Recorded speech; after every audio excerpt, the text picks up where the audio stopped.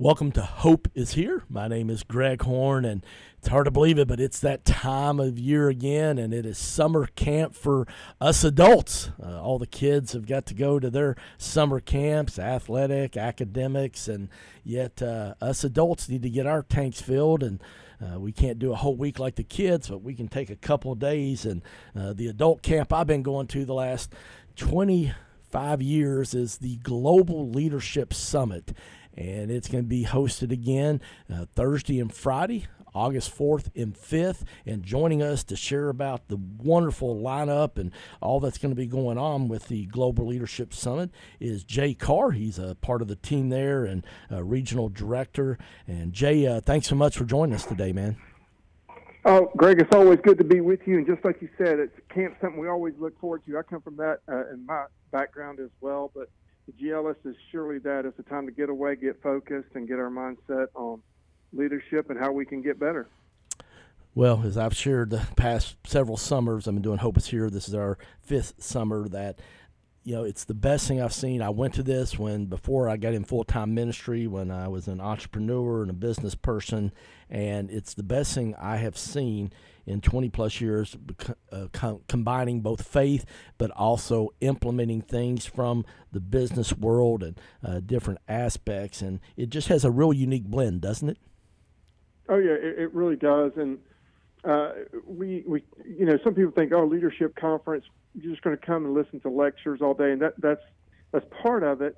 But what we do, we really kind of strategic time this so that over the 2 days, you're going to be able to digest and learn something and then have time to debrief that and take it back with you. It's both learning, there's some art elements as well. You mentioned something about how, you changed in your leadership where, before you got in ministry. And that's one of our, the voices that is there. Craig Rochelle, the speaker, our champion, he attests that he was on staff at a church in Oklahoma City, and he attended the summit years ago. And it was at that point when he realized, hey, I'm more than just a minister, I'm a leader. And it really changed and transitioned where he was to where he is now, just learning and understanding, hey, I'm a leader no matter where I am. I don't have to have a title, don't have to have a position, but where I am, whether I'm a husband, wife, stay-at-home mom, or just an employee at an organization or company, you still are a leader and you have influence. Well, and that's what these 2 days are about, helping people get sharper and grow in their influence. Well, I can attest how much it's helped me and many, many others. And as the old saying goes, we're all leading somebody, if nothing else, ourselves. And I think people always set those New Year's resolutions that they want to grow spiritually, they want to grow professionally. Yet you get to this point of the year, you kind of start to get a little bit weary. And for me, it's just been that kind of that booster to get me to have a good, strong surge of wisdom, knowledge, energy, and information and motivation to go into the fall and finish the year strong. Have you found that I know you deal with thousands of people all over the country. Have you found that to be true? Oh, yeah.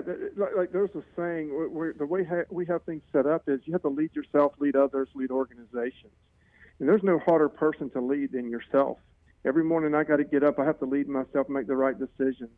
And each day, I've got to find that source that's going to help me. First of all, we go to Christ. It's going to lead me in my spiritual decisions, and then in my leadership decisions. What am I going to fall back on, and what's that's going to, my tools, and what are that's going to sharpen me. And I mean, that's where this comes in handy. Right in the middle of the year, great infusion of leadership to boost you. Either finish out the year, starting something new. You're in the middle of something. How do we take it to the next level? You're going to learn something over these 2 days. Well, you definitely will, and I hope everybody will take advantage. You already talked about Craig Rochelle, the founder and senior pastor at Life Church out in Oklahoma, has one of the most listened to and influential leadership podcasts, which coming from a pastor's heart. So I know we have a lot of pastors that listen to Hope is Here, yet also a lot of Christian leaders. So he's a New York Times best-selling author. But man, on top of him, lots of other wonderful faculty. You shared a little bit about some of the lineup this year from the spiritual end, the pastors and other Christian leaders that you have. Sure. This year, I mean, the lineup this year, every year we say this is the best one yet, and somehow we one up it each year. We do have pastors Craig Rochelle, Life Church pastor, is going to be there. Andy Stanley is returning to the stage. He's been with us before, North Point Church in north of Atlanta. He's returning. He's got a great book coming out, Not in It to Win It. His topic is going to be very timely in his message. Judah Smith, the lead pastor from Church Home, is also going to be with us this year. It's the first time he'll be on the summit stage. He was with us back in February at an event he did and knocked it out of the park. And so we've got pastors, and then all the way this year, it seems like we've got a little bit more. Oh, and Albert Tate, he's on pastor out in California. He's on our board as well. He'll be back with us this year. And so, we have the pastors leading. This year, the lineup has a unique characteristic to it. There's 6 CEOs that are on the lineup this year, something that we've not had before, and they'll bring a little bit different perspective. You've got people like Lindsay Snyder. Her family is, the West Coast knows her real well. In-N-Out Burger. If you've ever been out west and eaten at In-N-Out Burger, that's her family. She's the CEO of that organization. You've got Stephanie Chung. She's the former CEO of JetSuite, private aviation company. Now she's the Chief Growth Officer of Wheels Up. Bob Iger, former CEO of Disney. You've also got Johnny C. Taylor. Something unique about Johnny. Johnny is the CEO of Society for Human Resource Managers, stands for SHRM, and we'll get into that. I'll mention something about him later as well. Someone that was just added this last week to the roster, you could kind of say he's a CEO, and that is the Academy Award-winning filmmaker that we all know and love as little Opie Taylor, but Ron Howard, and then he was on Happy Days. He's joining the lineup this year, and so we're really excited about that as well. Well, it's just a powerful lineup. I've been looking forward to it this August because just such a powerful lineup. Albert Tate's been phenomenal when he's been there. Then a guy that I'm excited about that I've watched, on YouTube. I've read several of his books, but I've not heard him speak in an event is John Acuff. And John Acuff, I think, is going to bring a lot to the table this year.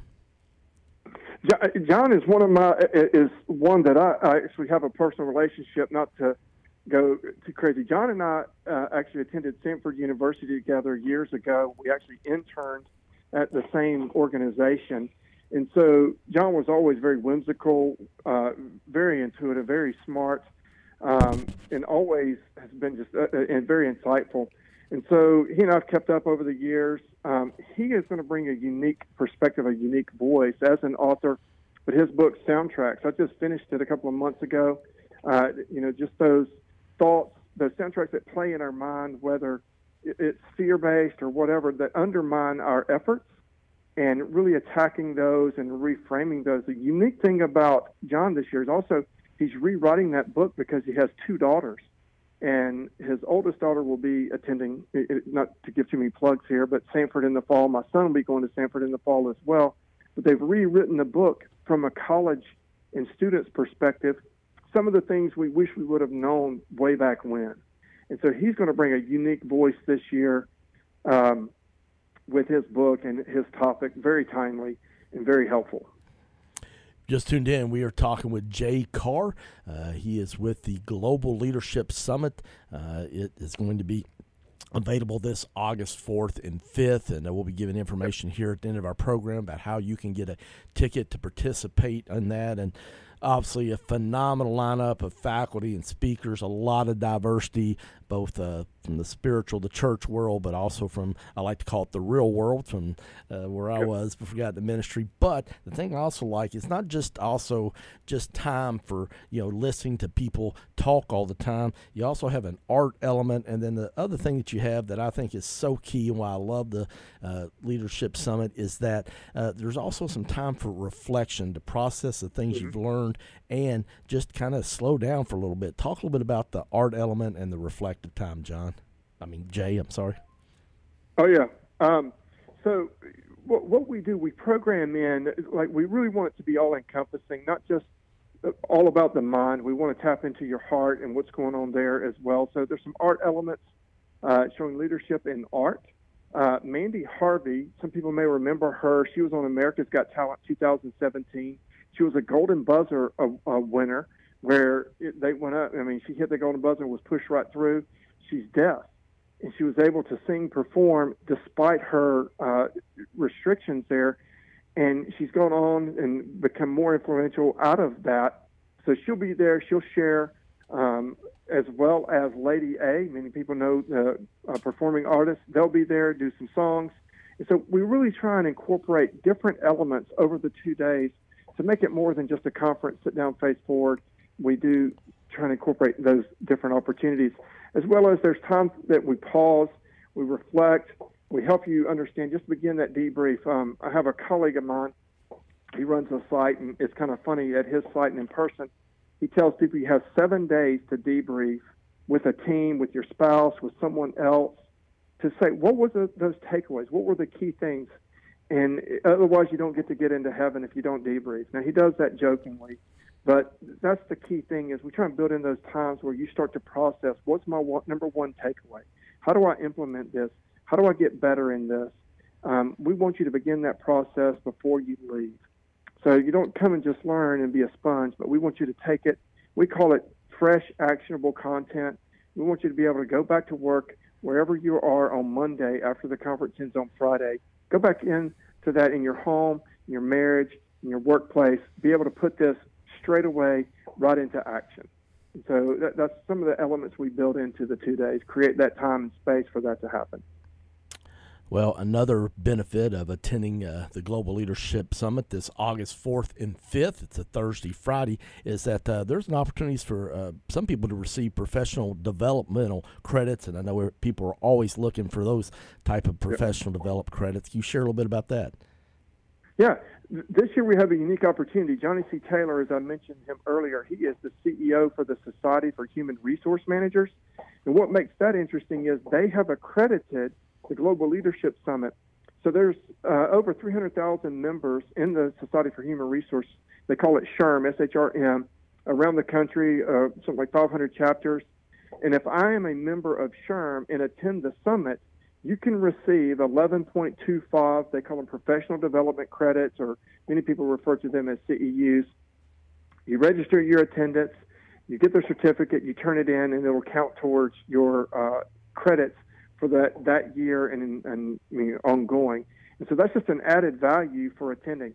There's other organizations that do that, but it comes down to who is the accrediting organization, whether I'm a teacher, whether I have some accountants that get their organization to say, hey, we'll accredit that. You just check with those.